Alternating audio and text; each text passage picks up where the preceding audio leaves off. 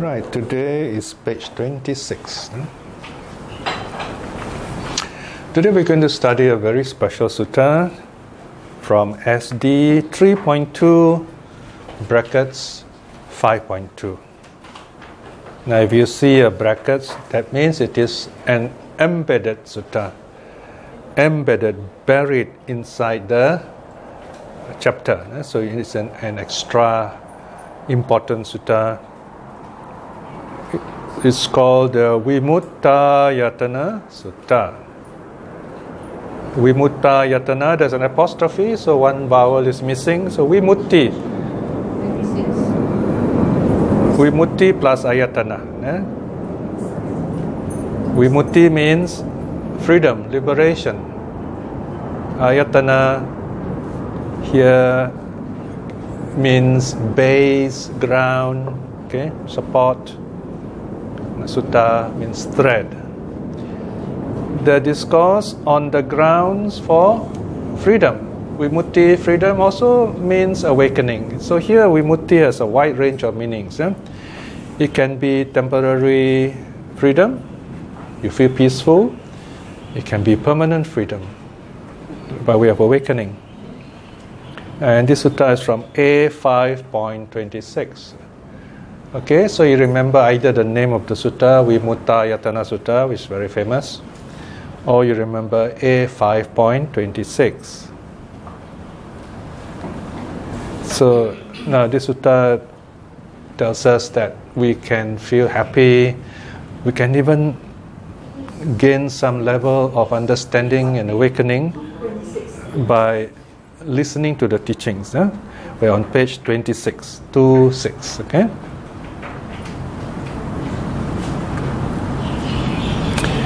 Now you notice this is from A5.26, so there's a 5, that means there are 5 qualities, okay? Now, these early suttas, they're all recited, people memorize them. So everything is kind of like repeated, like a song, okay? But here, everything is translated, written down nicely. So we have a bit of a problem here because previously everything was heard. People listen, and in a language they understand. It's not Pali, it is some kind of dialect in India. India has got many dialects. You've got Magadhi dialect, Kosala dialect, and so on. And then, Buddhism went as far as Afghanistan, There's a place called Gandhari, so they got their own dialect there also. And over there, they write their writing is from right to left, And we don't know how far the teaching spread, but I'm quite sure in Asoka's time, because of the great empire Asoka has built and this very big business going on, world trade. Wherever the traders go, Buddhism also went. In fact, some of the most important people who spread religion are the traders. The traders, they want to feel safe, so they bring Buddha images, Buddha relics, and so on, and they do some chanting. And you find you can discover some of these ancient inscriptions, ancient writing on some of the verses, even in our area in Kedah, and you can never know, maybe in Singapore, Canning Hill, if you dig widely enough, all these ancient like mantras, and some of them in Pali, some of them in Sanskrit. So it shows that Buddhism is very widespread by the traders, and the traders go to all over Asia, right? They come as far as Southeast Asia, to our island, to Borneo, to Indonesia. They went as far as Sri Lanka, and of course Southeast Asia, Myanmar, and so on. And they went west, Afghanistan. Afghanistan was a very strong Buddhist country during those early centuries. Kashmir, and then further west, even to Asia Minor.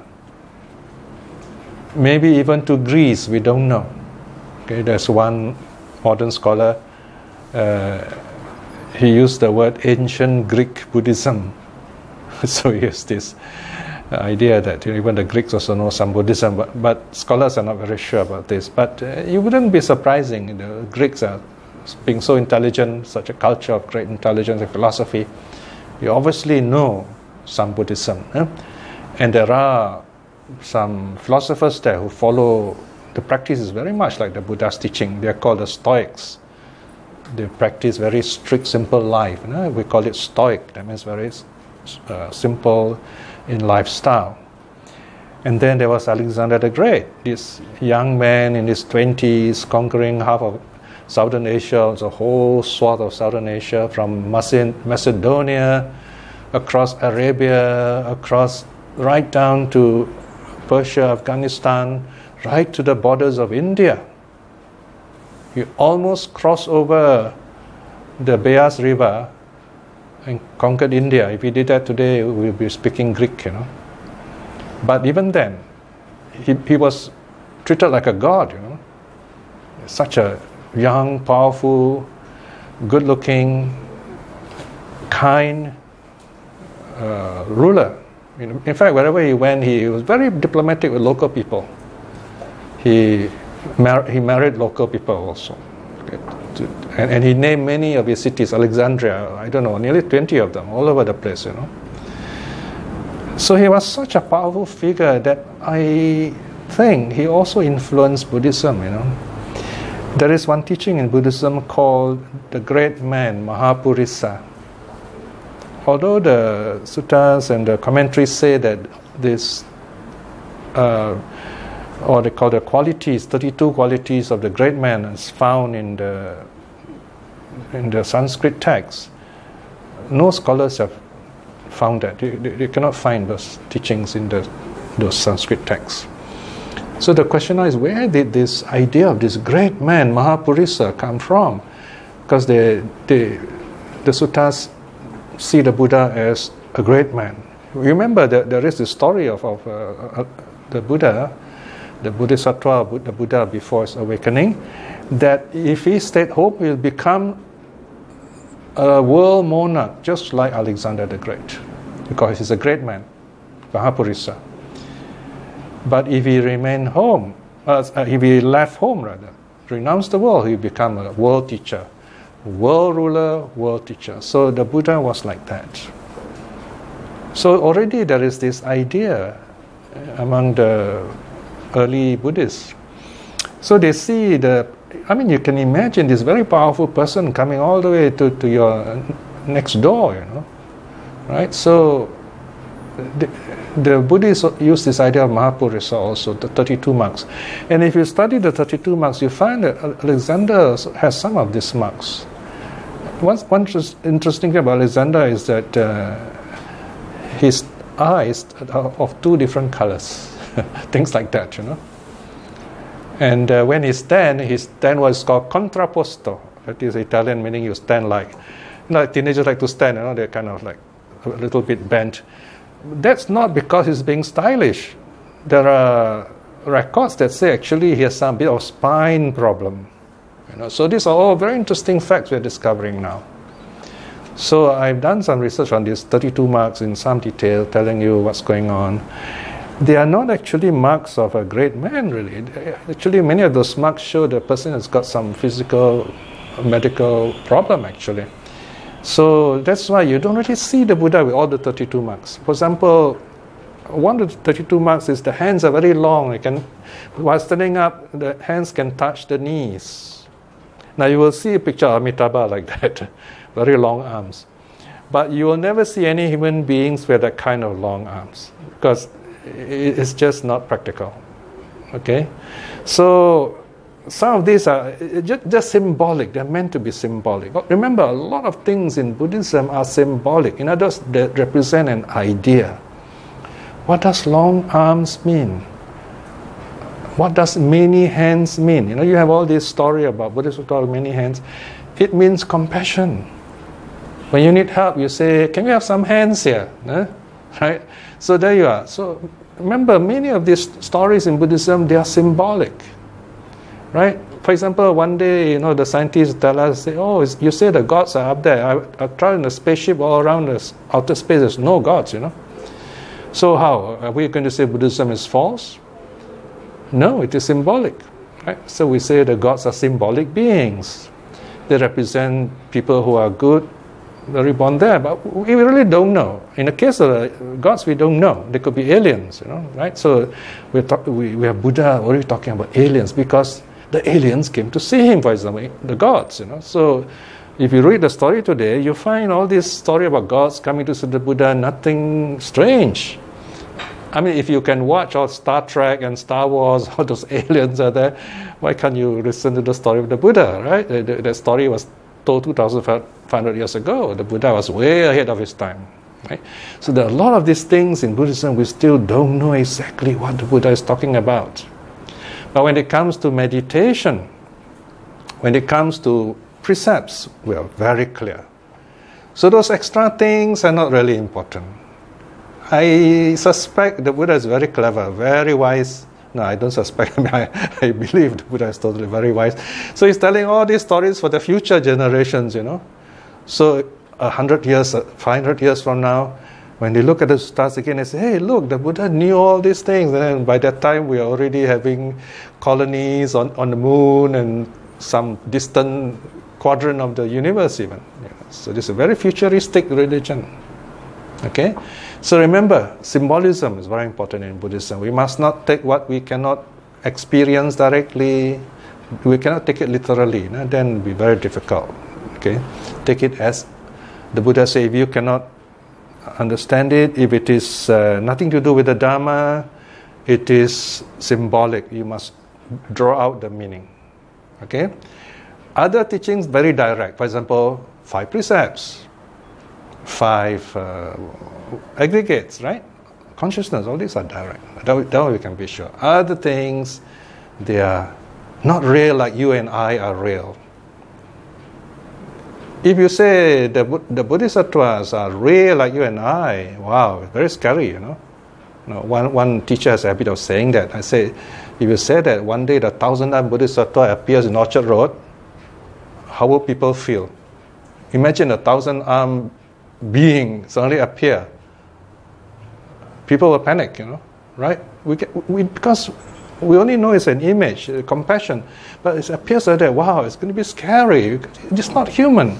These are symbolism of compassion. Of in the hand there is an eye of wisdom. So it's all symbolic. The artist's way of presenting it. You must remember that. Okay, they are not real like you and I are real. Because some of these teachers, they simply say things and then they don't realize that scholars out there watching and laughing, say, oh, this person doesn't study philosophy, If you say real like human beings, wow, that means they will die, right? If you say as real as you and I are real, so bodhisattvas will die. That means they're not permanent and so on, right? So there are a lot of problems when we teach religion. You must be very careful. So that's why I choose early Buddhism as the safest way to teach, because it's about human experience, about how we, through our own effort, can attain the very same state that the Buddha has attained. Because freedom is the same freedom. Vimutti is the same vimutti. Okay? This word vimutti is the name of a very famous book called Vimutti Magga, written by an Arahat. It's not a very thick book. It's a very short, very clear summary of the Buddha's teaching. It is said that Buddhaghosa had this book. He used the book, that he copied it, and then he wrote his own Visuddhi Magga. Because the Vimutti Magga belonged to another school, called Abhayagiri. Then there's the other big temple, the big monastery called Mahavihara in Sri Lanka. There was a big rivalry going on. Different kings were supporting different temples. So this Mahavihara, Buddhaghosa is kind of, he goes to Mahavihara because he wants the suttas and so on. So he has to write a thesis to present to the monks there to show that he is qualified enough to, recite the Pali suttas and so on. So he wrote the Visuddhi Magga. Okay, so that's Visuddhi, Vimutti. They kind of refer to the same thing. So today we're going to look at 5 aspects of this Very important term. Okay, look at page 26 to 6, near the bottom. Okay, the Buddha starts teaching section 1. The Buddha says bhikshus. Bhikshu means monks. No? Bhikshus, Pali is bhikkhu, Sanskrit is bhikshu.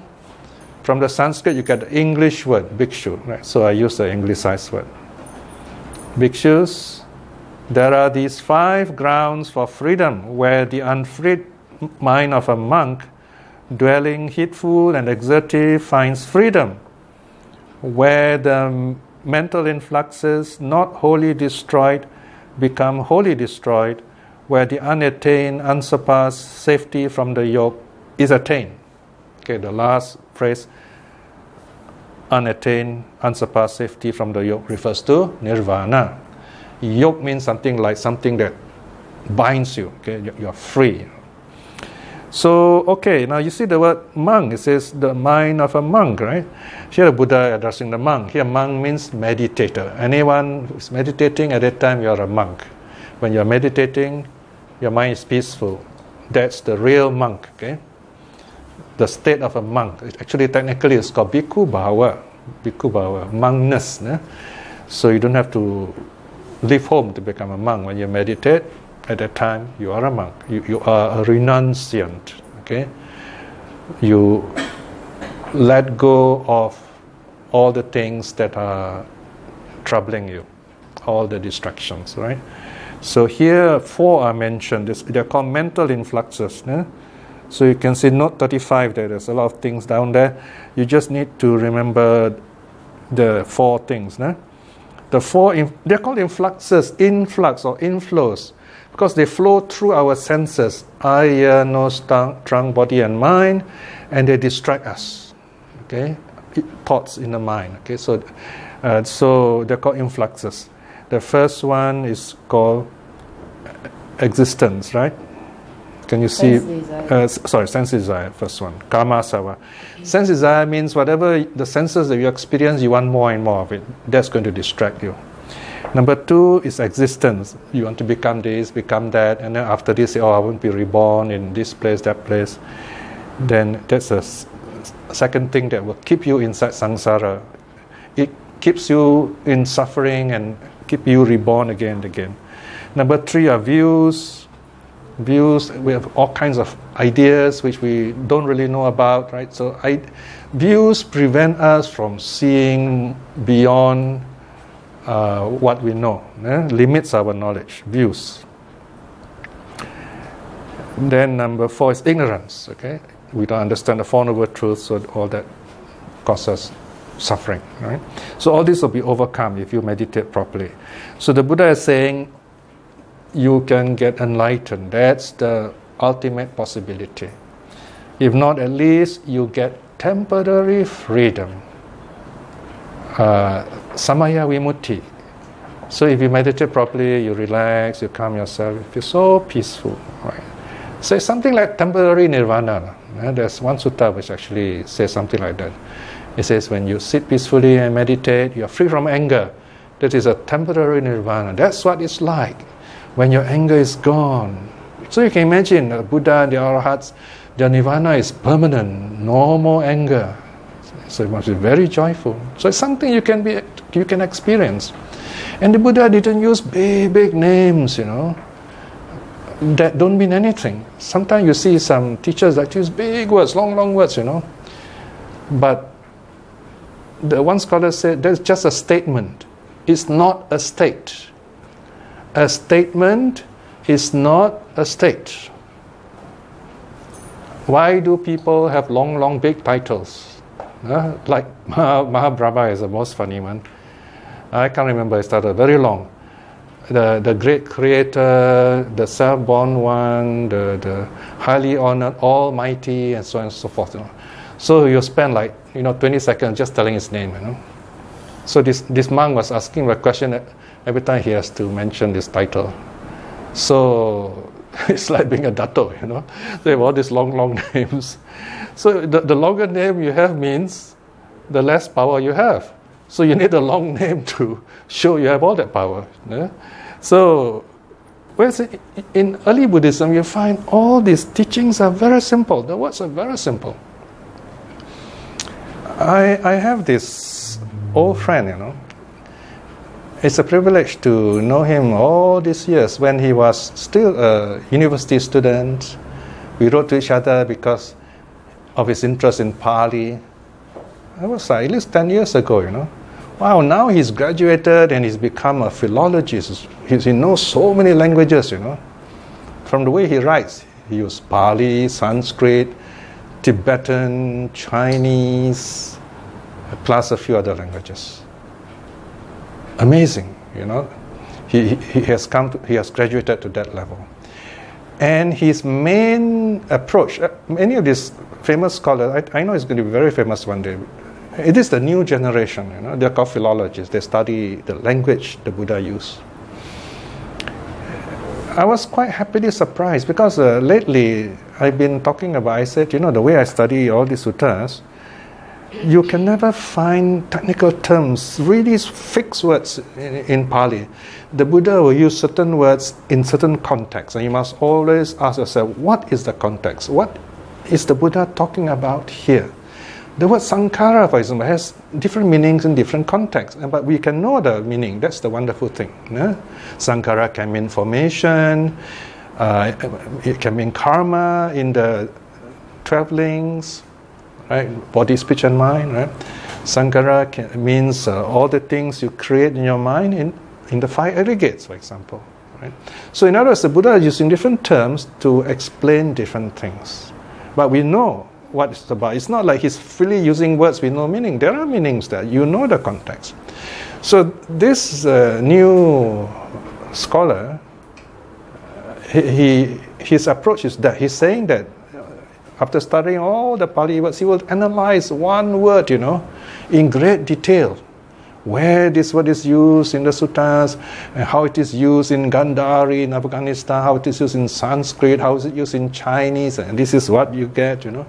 So I said, wow, this is good, you know. So next time I can always say, well, just read his work, you know. And you know, that's the way the Buddha taught, right? So there are no technical terms. The Buddha doesn't make big statements. The Buddha teaches you the state of the art, the experience. He talks about his experience, right? You find, especially in Mahayana, lots of big names of jhanas, you know, right? But then they don't exist. They're just big names, that's all. Scholars have researched that. You know, one scholar, in fact, wrote a special book about them. He titled his paper as "The Statement is Not the State." Right, so that's why nowadays we know a lot about Buddhism, you know. So it's easier to know the right thing, go straight to the heart of Buddhism, not all these extra things what other people are talking about, other people invented, and so on. Buddhism is big business, you know, religion is big business nowadays. Psychology is making tons of money out of Buddhism. So that's why people invent all these stories and ideas for worldly gains. So don't get caught in this trap, right? Go for the real thing. Go for the real medicine. Yeah? Buddhism is like medicine. Okay, the Four Noble Truths. All right, so Buddha says if you, in these 5 kind of experiences, you can gain peace of mind, freedom of mind. All right. The first one, that is section 2, you can see brackets 1. Here, bhikshus, the teacher or a certain colleague of in the holy life, a certain fellow brahmachari, if you like, in the role of a teacher, teaches the Dharma to a monk. All right? So basically, the sentence here means someone teaches the Dharma. This can be a teacher or someone who is playing the role of a teacher. That means temporary teacher. So this teacher is teaching. 2.2. Bhikshus, as the monk listens to the Dharma taught by the teacher or the colleague in the holy life, that means another monk, in the role of a teacher, he knows and he knows the Dharma. In other words, he understands the spirit of the Dharma and the letter of the Dharma. Knowing the Dharma and knowing the goal, gladness arises in him. That's the first thing, you feel joyful, all right? Number 2, because of gladness, zest arises. Now, I will read through this and I will explain. Because of zest, the body becomes tranquil. When the body is tranquil, tranquil means peaceful, he feels happy. A happy mind becomes concentrated. Okay? Now you have the Pali words there, the 5 Pali words. Pamuja, Piti, Asada, Sukha, Samadhi. The last word is Samadhiyati, meaning to be concentrated. Now, these 5 teachings, they don't seem to have a name. They're very close to the factors of awakening. But notice here, now, in your meditation, you're always told smile, smile, smile, right? You'll be wondering, where did Piya get the idea from? Eh? Okay, here it is. This is the one. Okay, so if people ask you, who taught you to smile? Don't say Piya Tan, okay? Say it's the Buddha, okay? Look at Vimutta Yatana Sutta, section 2.3, okay? So if you're happy, then you can meditate well. So here there are certain conditions. You must focus. You meditate, you are focused. In this case, you listen to the Dhamma, you pay full attention. And you understand the meaning and the purpose of the teaching. Of course, you can't get this at once. That is why we need to listen again and again. You come here once, twice a month, roughly, right? So we keep hearing the same thing, and one day we say, oh, I got it. Right, you all know, I've been telling you, I've been studying Buddhism for over 50 years. Only now, so I'm discovering some very fine points. Even today, I said, oh no, I got class, I got to come for class. I got to stop doing my writing, It's a big sacrifice, a big renunciation. I got to drag myself away from my desk. I said, I come here, I teach Dhamma, then I go back, I'll continue, all right? Something beautiful, I'm writing about. And I'm writing about the same thing, Four Noble Truths, how people become stream winners, by putting all the teachings together in a flow of ideas. Because it's very clear now. So this is what I'm doing my last few years of my life, putting everything nicely so people will feel happy when they read it, and when they're happy, they will practice. There's some people in my Facebook, they really have serious problems, all kinds of funny problems. So occasionally I will write some very powerful reflections. Powerful meaning very direct. If they read it, they know it's about them. But they are not alone, there are other people also. So it's not a personal thing. Then they feel, in fact, they give me feedback. After that, they read it, they say, wow, I feel so emotional about this. I almost cried, but in a happy way, okay? So what they're saying is they felt that they're not alone. That their problem is not a secret. They can change. So, and I'm very happy to hear that. And I always say, remember, it's the Buddha who's doing all this for you. It's the Dharma that's helping you. So this joy is a very important healing factor. You want to practice Buddhism well, you need joy. You want to stay healthy, you need joy. You want to learn the Dhamma, you need joy. You want to live happily with people, with family, with others, you need joy. To be a good Buddhist, you need joy. Remember, last lesson I told you, what's the one word you should have as a Buddhist? It's joy. Based on loving kindness, of course, right? Even you do breath meditation, it brings joy. So this is an example of where you get the support for what you are saying in this sutta. So here basically the Buddha is saying, he listens to the Dhamma, so you listen to Dhamma mindfully, let go of other thoughts. The phone ring also, you switch off the phone, doesn't matter. And that's Mara distracting you. Switch off the phone for a while. Just listen, because the talk will end very fast. You can always phone back your friend. So make sure you don't miss the train of thoughts. That will change your life. So here you listen to the Dhamma, full attention, this wisdom and joy. See, the Buddha tells you there are 5 stages. You feel glad. Glad is just a simple joy, and because you feel glad, it grows it becomes zest. Zest a bit more exuberant, a bit more strong. Yeah? And when you have zest, it's called piti, then the body becomes peaceful. You can sit down, relax, like that. Yeah? And because your body is tranquil and peaceful, you become sukha. Sukha means totally comfortable. Another word is happy, sukha. Yeah? And because of sukha, because you're happy, your mind becomes concentrated. Your mind settles down. You're just happy. You don't have to do anything. For example, you meet someone, your friends, let's sit down, just smile. He doesn't do anything, just smile. What do you say? You say, oh, he's happy. Maybe he found a girlfriend, right? So very happy. You know? Something like that, all right?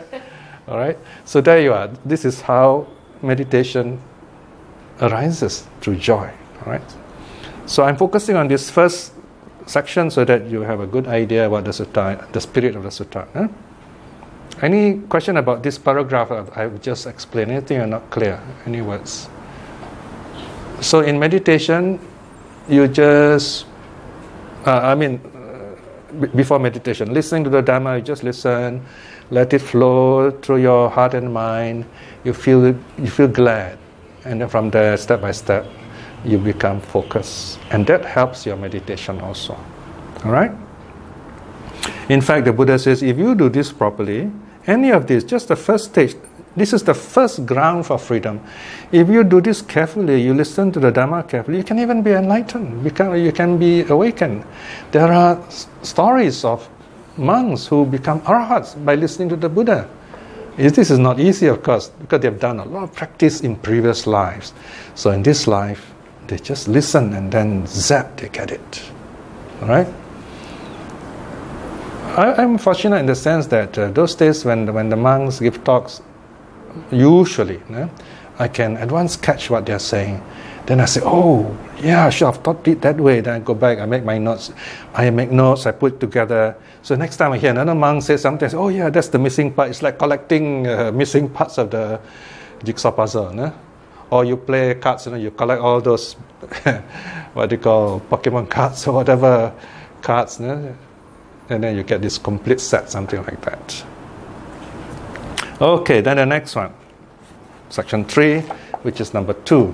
Furthermore, bhikshus, neither the teacher nor a certain colleague in the holy life, in the role of a teacher, teaches the Dhamma to a monk. But he himself teaches the Dhamma in detail to others when he has, as he has heard it, as he has mastered it as in theory. Okay, so this time, you are teaching the Dhamma. You are telling someone about the Dhamma. Maybe not the way I'm doing it here, it takes 1 hour, but you're explaining. So you're explaining, you're very peaceful, very focused, right? This is the meaning. You teach the Dhamma. Just now was you listen, right? So when you teach the Dhamma, the Buddha says, 3.3, bhikshus, as the monk that is you, teaches the Dhamma in detail to others, as he has heard it, as he has mastered it in theory. He knows the goal, he knows the Dhamma. That means you teach the Dhamma according to what the Buddha taught, not according to what some other teacher told you or some other, somewhere you read. This is your own experience. Knowing the goal and knowing the Dhamma, gladness arises in you. Because of gladness, zest arises. Zest is joy. Because of zest or joy, the body becomes tranquil, peaceful.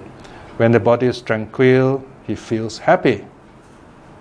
A happy mind becomes concentrated. Right? So this is how you teach the Dhamma. Bring joy and peace to others. All right? So then the closing part is the same. Everything repeats itself.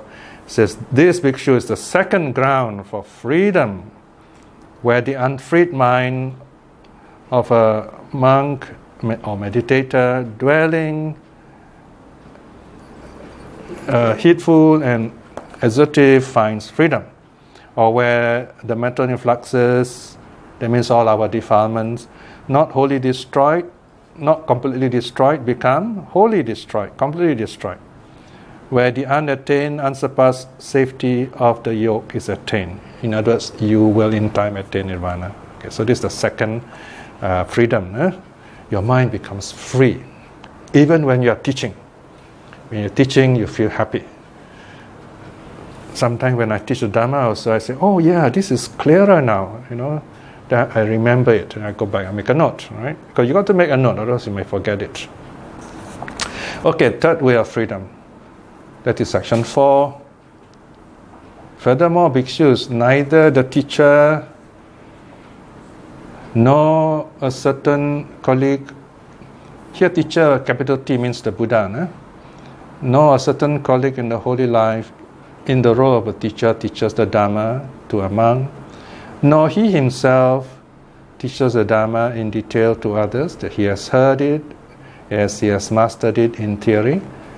But, okay, you see all the letters which are italicized, crooked, that means everything is repeated earlier. Now, if you forget about it, don't worry, doesn't matter. But 4.3 is the important one. But he himself recites the Dhamma in detail to others, as he has heard it, as he has mastered it in theory. Okay, so this is a third way of learning. Now, in the Buddha's time, they have no books, so they have to recite whatever they have learned. Even the sutta, they have to recite, right?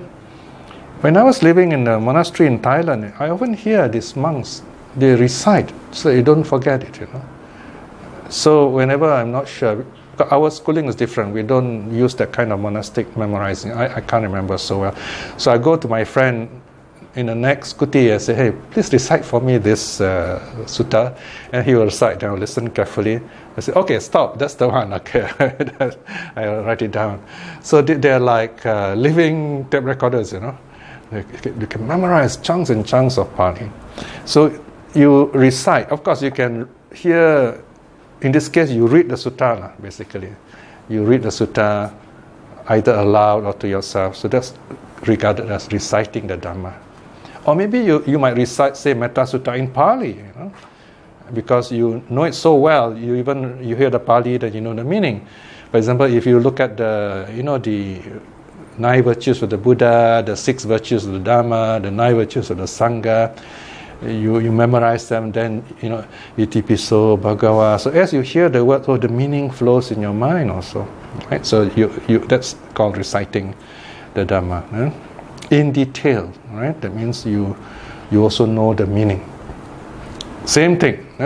You do this properly, all these 5 stages will arise in you. Gladness arise in you. Then because of gladness, zest arise in you. Because of zest, you have this sense of peace, tranquility, and because of the peacefulness, tranquility, you become focused, concentrated.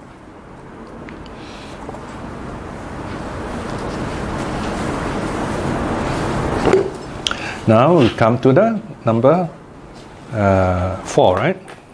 That is section 5.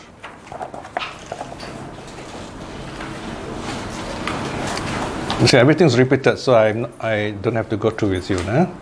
Section 5. Furthermore, bhikshus, neither the teacher should be nor here.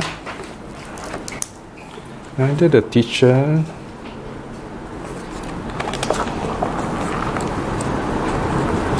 nor a certain colleague in the holy life, in the role of a teacher, teaches a Dhamma to a monk, nor he himself.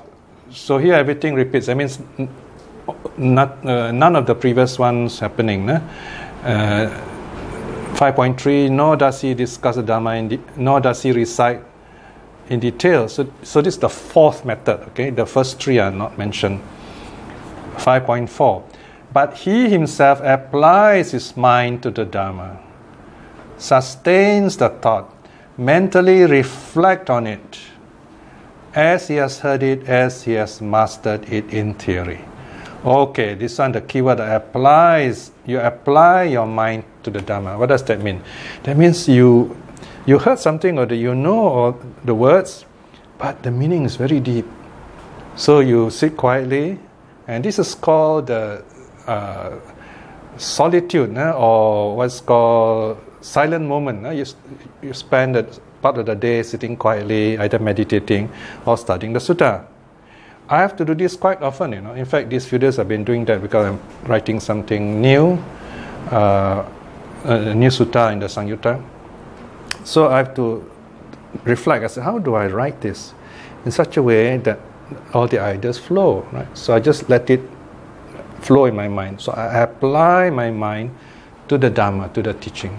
So you know all these teachings, then you reflect. You say, oh, what does the sutta mean? You read it and then you reflect on it. So from what you know, you apply to what you don't know. That's the meaning here. You apply your mind to the Dhamma. So this is another method. A simple way of saying this is you reflect on the Dhamma, also can.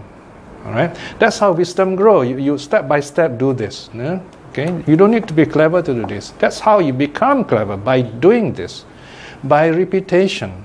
There was a time I knew nothing about Buddhism, when I was a teenager, right? So I started from there. All right?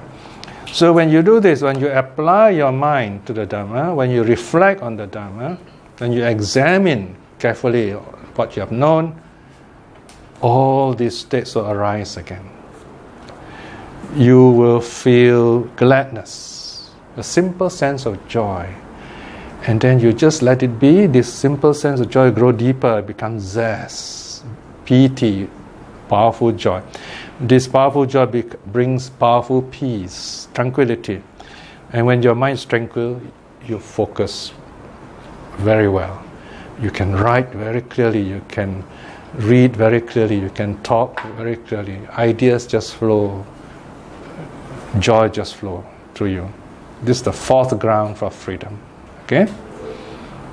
Now, the last one, the sixth, section 6. This is the fifth ground for freedom. Okay?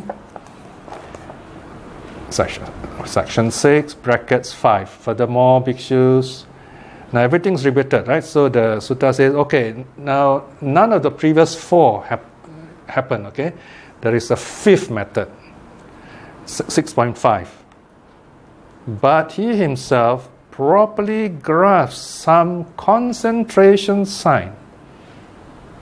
Having properly considered it, having applied his mind to it, having well penetrated it with wisdom. All right? So when he does this, all the other wonderful things, those 5 things will arise. This one, I think you can guess, it refers to meditation. Right? So this is the part of the sutta which describes to you what happens when you meditate. Properly grasp some concentration sign. You have been practicing, you have been using 2 of them. The first one is the breath. You use the breath for concentration.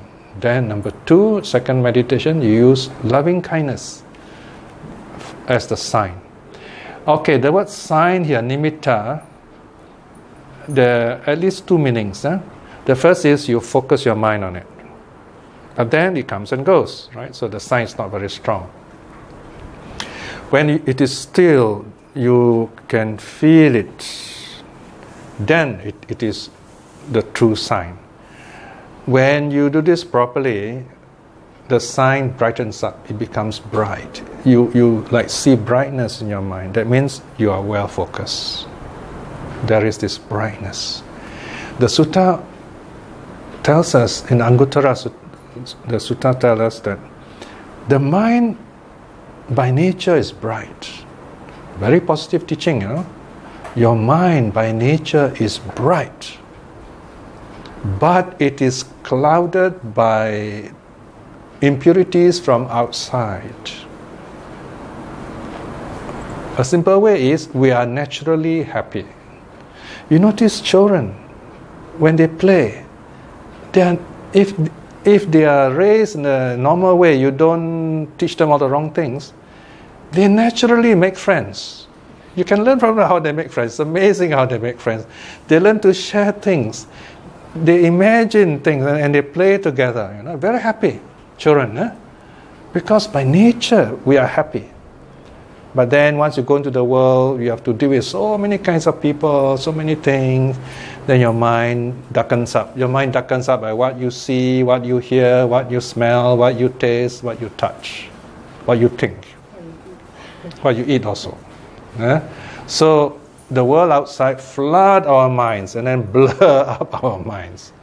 That is why you need to meditate. When you meditate, we clear away all those extra things. We want to get back to the clear, bright mind. Okay? So when you see the bright light, that's your natural mind. The sutta also say, or the commentaries also say that at the moment of passing away, we see the bright mind again. The bright light. Okay? So and then if you just are happy with the bright light, then you're reborn happily also. Alright? So here it's called the sign, concentration sign. It just simply means the breath, loving kindness, the Buddha, whatever something good that you use as your meditation sign. So if you properly grasp the meditation sign, how do you properly grasp the meditation sign? You must know what it is. Okay, it's the breath. Okay, this breath comes in, goes out, right? You know the nature of the breath. Then as you meditate, you examine the breath. Say, wow, this breath is very gentle. It comes in, it moves, and then it stops a while, and there's a space, and it goes out. So you know the breath, okay? Then the sutta says, you well penetrated, it means you understand it, and you focus on it with wisdom. Whenever you see the word with wisdom, it's very simple in this context. It means apply impermanence to it. So you notice when you do your breath meditation, sometimes I'll tell you, okay, watch your breath. You notice the breath coming in. After the breath comes in, you have to give it out. You cannot keep it. This breath is your life, but even it is your life, you cannot hold your breath too long. You must give it back. That is impermanence. That is called you apply your mind to the concentration sign with wisdom. You see the impermanence of it. And when you see the impermanence of it, you say, wow, this is really beautiful. You know, although it's impermanent. You cannot have it, but you are it at that time. You become that peace. And you never lose that peace when you get it. Okay? See, you can do all the chanting in the world 100 million times if you like. Why so many times? But you do the breath meditation, you feel the peace. You can't count the peace. It remains with you forever. So what we want is the peace. Everything else leads to that peacefulness. Okay? So remember, properly grasp some concentration sign. Focus on your meditation. Examine it. What's going on here? How does loving kindness feel? It is also impermanent. The meditation has to end, and so on. Reflect like that. Yeah. And after that, let go of all thoughts. Just feel the joy, feel the peace. That is the 5 stages here. All right. Gladness arises in him. Because of gladness, zest arises. Because of zest, the body becomes tranquil. When the body is tranquil, he feels happy. A happy mind becomes concentrated. Okay, so there you are. These are the 5 ways to be free of suffering, at least temporarily, in this world for us. And you do this regularly, you will gradually reach the path of awakening. You become a stream winner. All right. So what are the 5 methods again? Number 1 is by listening to the Dhamma. Of course, it must be the Dhamma, not some unrelated talk to the Dhamma, right? That's why we prefer suttas. Okay. Number 2, you yourself teach the Dhamma, because when you teach the Dhamma, you have to prepare. You have to study the Dhamma, right? And then you must teach with joy. You don't teach like you are going to win an election rally or something. No, right? You teach with joy. You want the other person to be happy, right? And number 3, you recite the Dhamma, or you reflect on the Dhamma. You read the sutta, you reflect on the sutta. And then the 5th method is meditation. Meditation. You know what you're doing. You watch the meditation sign properly. So these are called the 5 bases of freedom. Okay? So you have 5 ways. No? So even if you can't meditate very well, you can try one of the other 4 ways. Okay? Page 29. Okay? SD 3.2 brackets 5.3. Anivarana Sutta. Now look at this word Anivarana. A means not. Right? Not. And then Nivarana. Hindrance. Not hindrance or without hindrance. Anivarana Sutta. The without hindrance discourse. S46.38b. Alright, so this is about the mental hindrances and the awakening factors. Because when noble disciple listens to the Dhamma, giving it attention with resolve, directing his whole mind to it, he is open-eared. Okay, these are the conditions on how to listen effectively. Okay, see, Buddhism is a listening teaching, right? So give it attention, that means direct the mind, your mind to it. And number 2 is your whole mind. So in other words, not one thought here and then you get lost with the thought, but everything direct. Let go of other thoughts. Open-eared. It is a very interesting one. Huh? The ears are open. Huh? In other words, you really listen carefully. Okay? So we're going to bring a speaker next week so you can have more open ears. Huh? Then the 5 mental hindrances are not present in him. Okay? So when you are focused, the 5 hindrances are all absent. So what are the 5 hindrances? Okay, there you are. Section 9. These are the 5 mental hindrances. The mental hindrance of sensual desire. Here, desire to the senses. In other words, you are not distracted to the eye, ear, nose, tongue, body, mind. Eh? So no sensual desire. No ill will. If you don't have desire, ill will also goes away. Ill will is the opposite. Ill will basically is anger, dislike. You say, oh, this sound nice, that sound not nice, something like that. Yeah? Sloth and torpor, sleepiness is not there because you are focused. Restlessness and worry are not there. Here you are peaceful. You don't think about the past. You don't think about the future. There's no spiritual doubt, right? All these are about thinking. When we think a lot, we get doubt because we are focused at that time. We just listen, just let it come, let it go. Don't think about anything. That's how you learn. Okay. That's why the famous lecturers will tell you, suspend all judgment. Listen carefully. At the end, you can ask questions or you can dispute. Okay. Now, so these are the 5 things we must get rid of when we meditate in our daily life also. Get rid of the 5 mental hindrances. Sense desire, ill will, meaning like and dislike. Sloth and torpor, don't be lazy. Restlessness and worry, don't worry. Last one is doubt. Okay, these are the things that prevent our mind from focusing, prevent wisdom from arising. The next set, the 7th set, is what brings wisdom to arise, brings peace of mind, brings awakening. So 7 awakening factors, bojangas, satta bojanga. And what are the 7 awakening factors? Satta, meaning 7, bojanga, awakening factors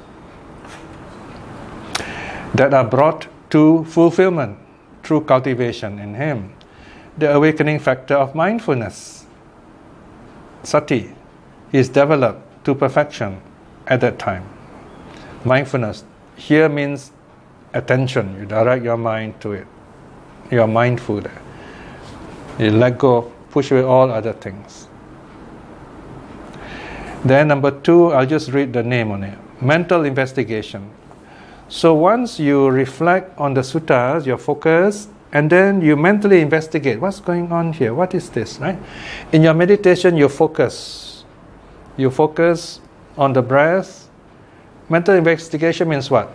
Okay, so you're not totally focused yet. So you examine and say, oh, this breath is coming in, it's going out, so it's impermanent. You investigate.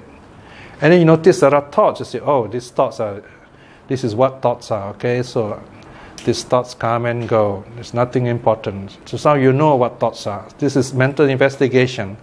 Now you hear a sound. You say, okay, it's just sound. You don't say, oh, bird sound or people outside or whatever. Just say sound. Say, oh, this is sound. I can hear. This is sound.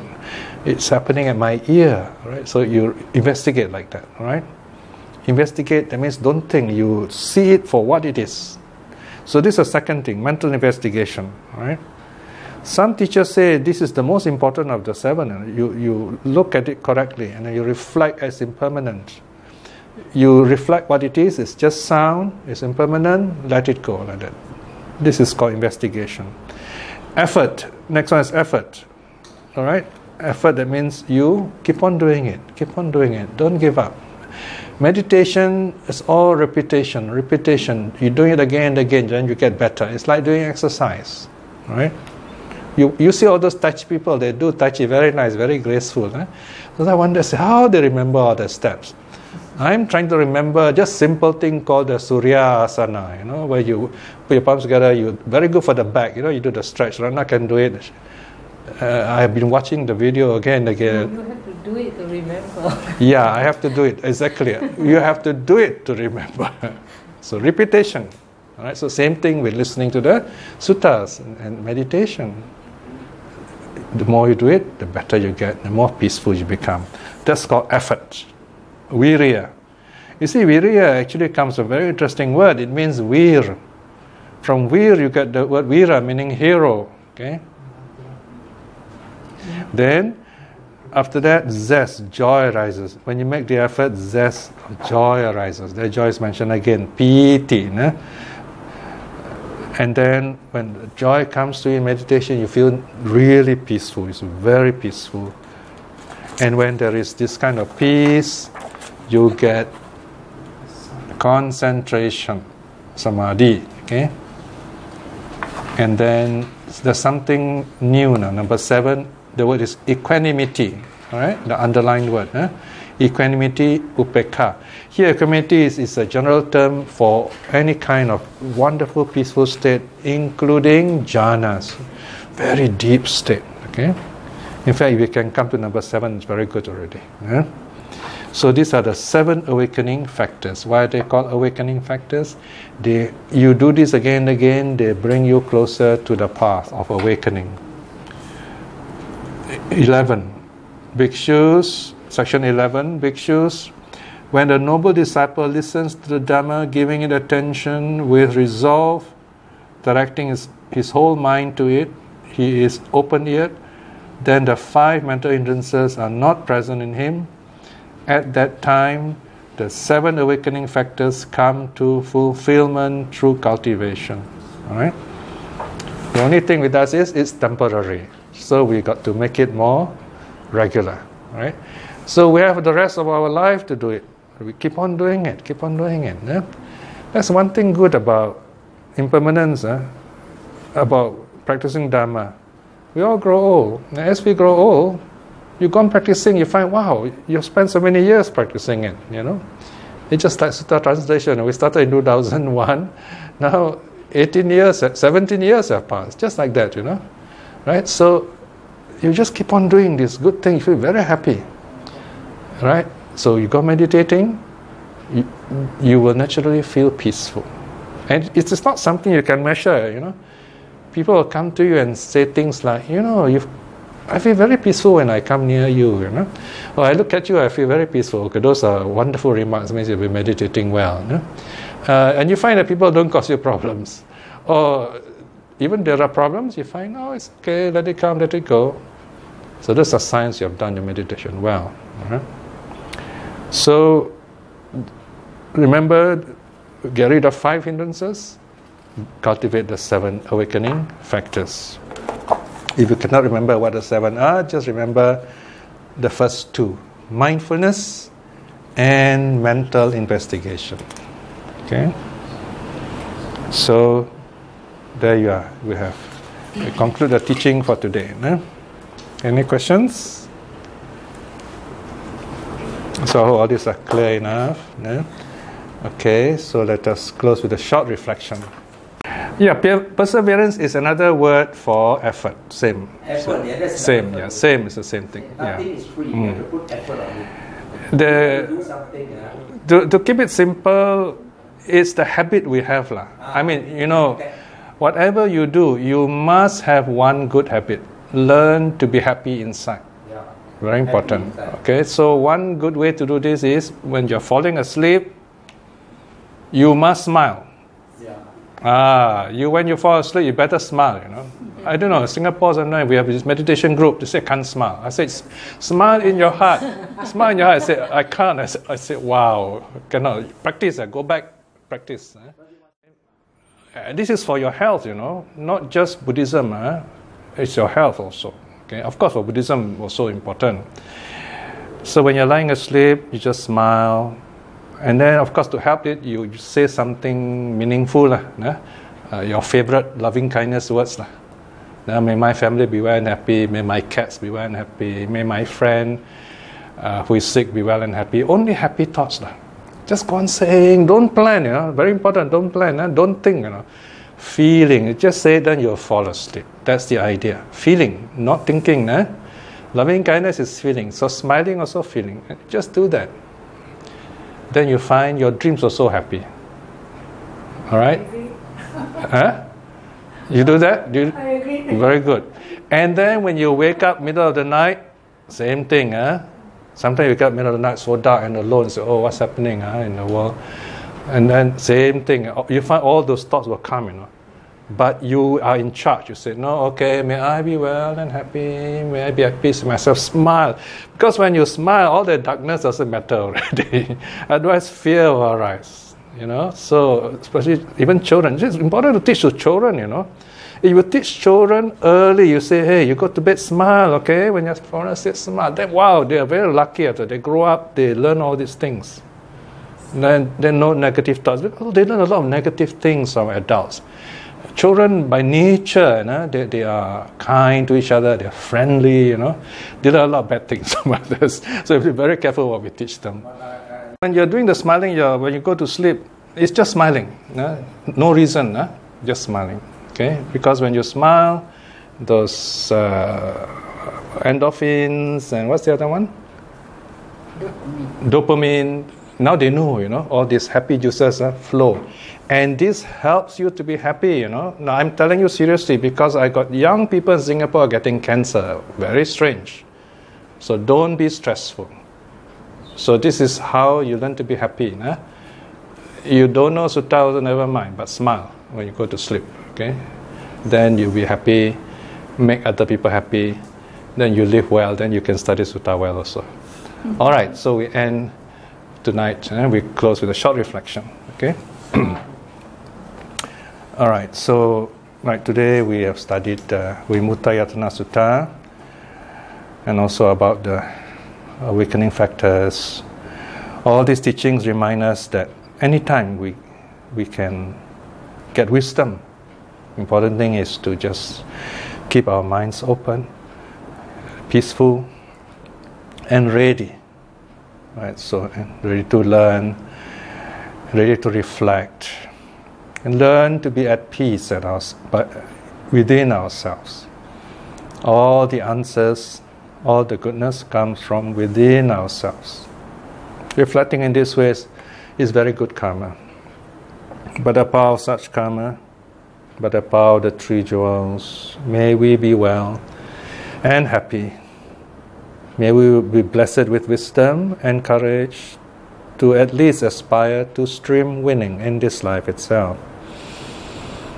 And also by the power of the 3 jewels, may our family and loved ones be well and happy. May they too see the true teachings and be happy in this life itself. May all those who are practicing the Dhamma to see the fruits of the Buddha's teaching in this life itself. May those who are lost or have difficulties to find their way quickly back to the Buddha's teaching.